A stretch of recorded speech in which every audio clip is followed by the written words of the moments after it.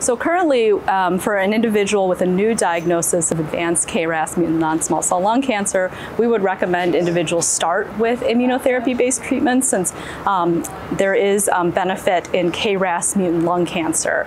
I think in the near future, we'll have to figure out how to integrate these KRAS inhibitors. When should we do it up front? When should we do it later? And I think right now we're just at the beginning of trying to figure out what sorts of individuals, potentially individuals who have both KRAS and STK11 might benefit from these drugs earlier. And so we're trying to do a lot of research in the field to tease apart those challenging questions.